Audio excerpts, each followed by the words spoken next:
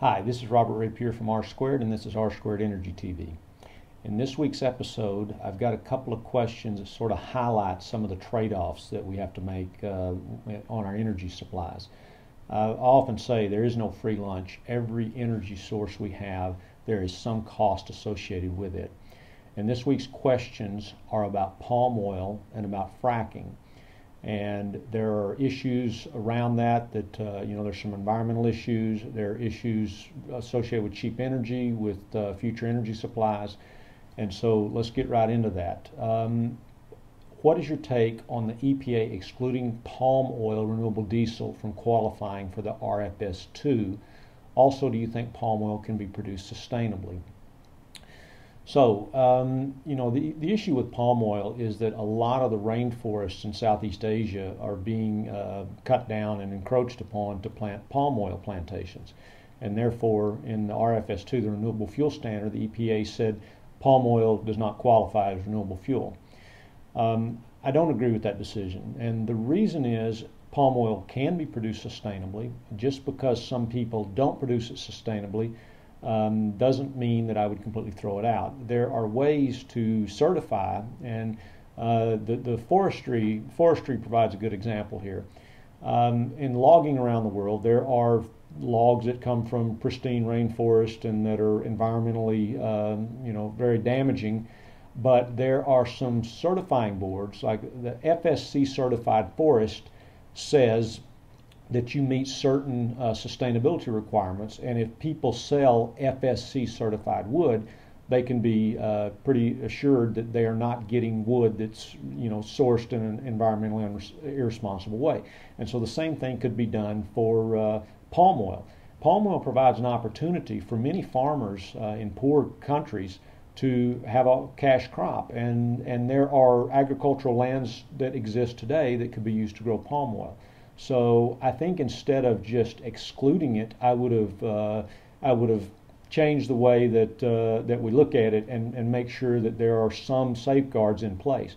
I mean, the alternative is, I visited Malaysia last year and I asked about this, and they said, look, if the U.S. doesn't want to buy our palm oil, China will buy all that we can sell. We need to be more proactive there and not defer to and allow China to dictate what goes on there in the future of palm oil. We need to encourage more sustainable practices and a good market there.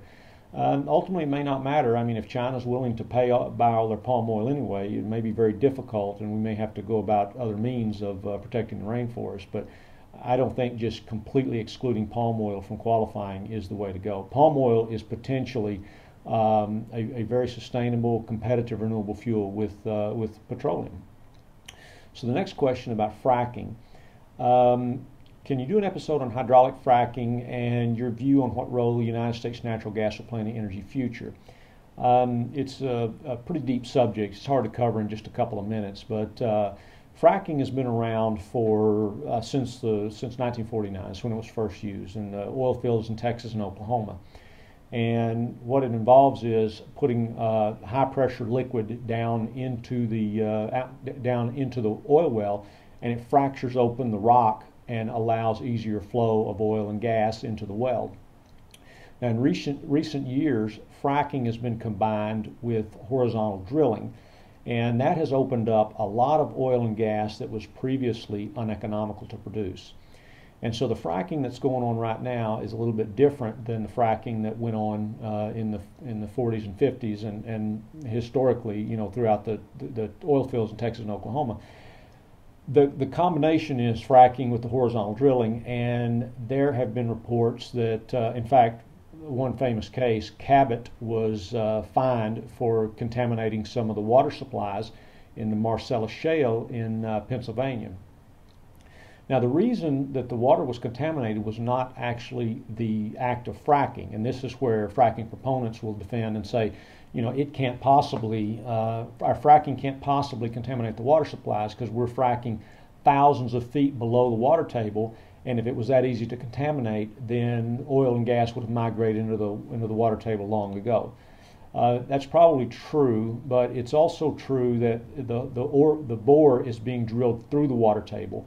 And in Cabot's case, what happened was they didn't have the well properly sealed and allowed some of the fluids to leak out. Now, for a person whose water supply is contaminated, they don't really care whether it was the actual act of fracking or it was the moving around of the fracking chemicals in the water that got in their water supply. So as far as they're concerned, it's the fracking is the problem. Some people have their water supplies at risk and they aren't really getting any benefits. I mean, the risk is concentrated among a few people and the benefits are spread out over the country as cheap natural gas supplies, which right now we've got a glut. I mean, natural gas supplies, the price right now has been driven down to like $2.50, which is low. I mean, I don't know when the last time it was that low. Now, this benefits consumers. But again, it's a risk that's being taken by people that aren't necessarily seeing the sort of benefits that the people actually doing the fracking are doing. And there are also people with agendas here on both sides. I mean, of course, people expect the industry to have an agenda, but there are environmentalists here with agendas who are putting out research that is really not. It's not well substantiated. It's they're making some assumptions that are worst case scenarios, and they're coming up with conclusions that really mainstream science rejects those conclusions, or they're not telling the full story. And one example is all these stories that have come out that said hydraulic fracking, natural gas from fracking is worse than coal. There are a lot of things they didn't tell you there. They're assuming a very high leakage rate, higher than anybody thinks is reasonable. They're assuming a very short global warming potential for natural gas, which again, most people don't think that's reasonable. But one of the major things is the reason that coal in the short term, swapping natural gas to coal, is deemed to be worse is because coal puts out particulate emissions in the atmosphere and they reflect some of the sunlight. So one of the issues is coal, by cleaning up the air, will allow more sunlight through, and therefore in a very short term natural gas would be worse than coal. But what they don't tell you is nothing would be worse than coal. I mean, just doing nothing, just shutting the coal plants down and replacing with nothing would also cause the models to say in the short term temperature is going to go up. So, those are the kind of things that we have to watch. The exaggerations, on both sides. The oil companies, they have good funding and they've got good reason to pursue this, but most people don't realize some of these environmental groups are also very well funded and they get paid to promote the opposite side. And I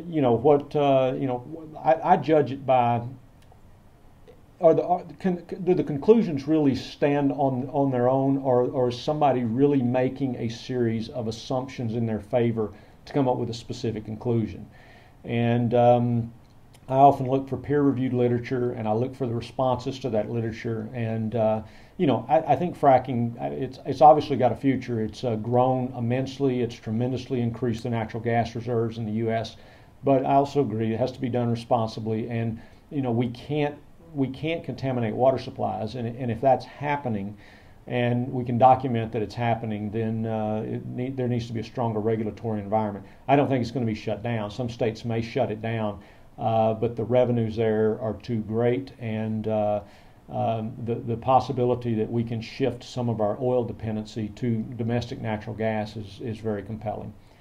So with that's a little bit longer than a normal episode, but I hope that filled in some of the gaps on just some of the trade-offs that we make with our energy supplies. They're there no matter what our energy supplies.